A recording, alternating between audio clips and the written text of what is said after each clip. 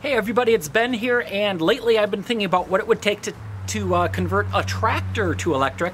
So back behind me here, this is a old Ford 8N. This was like 1948 to 1952, I think. And Ford made a zillion of them. They're all over the place. There's tons of them out there. So I thought, aha, maybe that would be a good tractor for a conversion because it's older, it's all mechanical, should be easy to work on, and it's not too big either. It's a smaller tractor. It was like 20-some horsepower, but it's a little bit more human scale. It would fit in my garage and I could work on it myself without needing all this big heavy-duty power equipment. But we'll come in close and we'll show you one reason that makes it less than ideal for a conversion.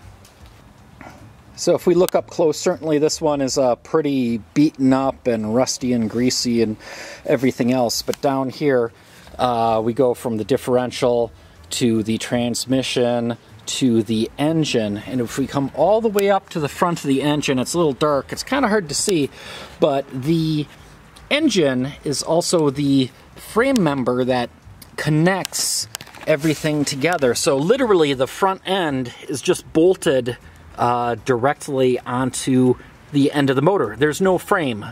The engine itself acts as a frame. So the trouble here is if I wanted to replace this gasoline engine here with an electric motor, what does the front end bolt onto? That would certainly be the challenge. Some sort of subframe would have to be fabricated, something along those lines, which would certainly be a bit of work.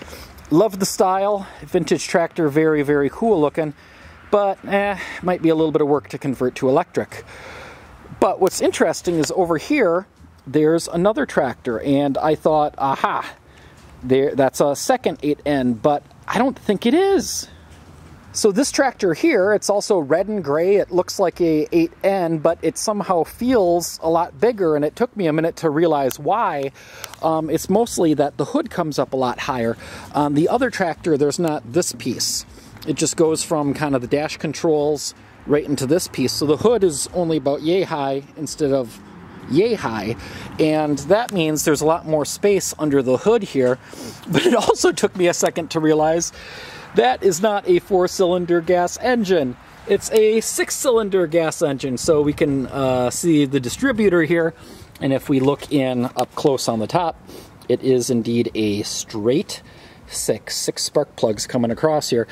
I have no idea what this tractor is. Is this some other tractor Ford made, or is it some homebrew contraption? If we look down here, there's kind of a frame. There's some heavy-duty C-channel bolted from the transmission all the way up to the front end here.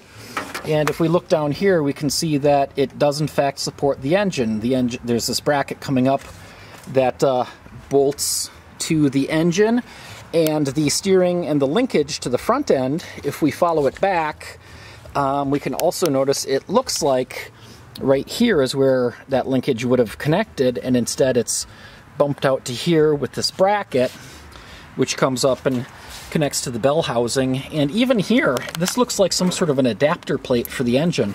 So is this an 8N that was upgraded to a straight 6 gas engine?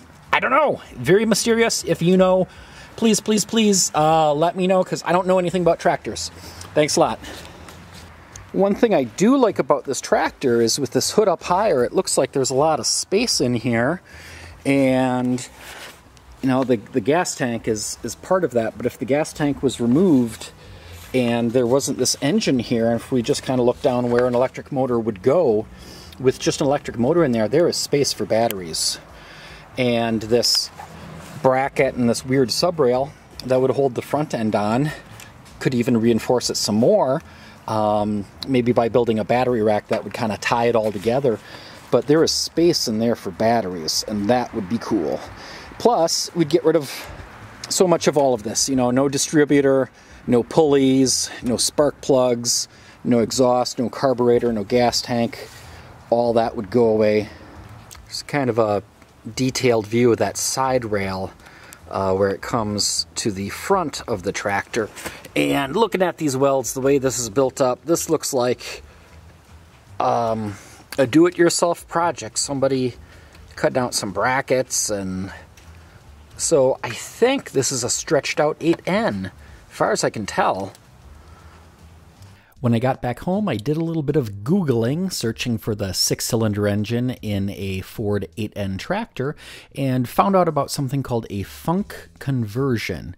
And what this was, basically two brothers that ran an airplane company designed a kit for the 8N that would adapt it to a 6-cylinder industrial Ford engine. Later in the day, I got a phone call back from the owner of this tractor, and she confirmed that she and her dearly departed husband had gotten this tractor from some folks who actually did this conversion back in the day. So some of the welds on here, it looks like they're done by a farmer, because this actually was a conversion done on the farm rather than at a dealer on a new tractor. So it definitely has some very interesting history, and at the same time, it would actually work better for an electric conversion than one of the standard 8N tractors. So cool little bit of history.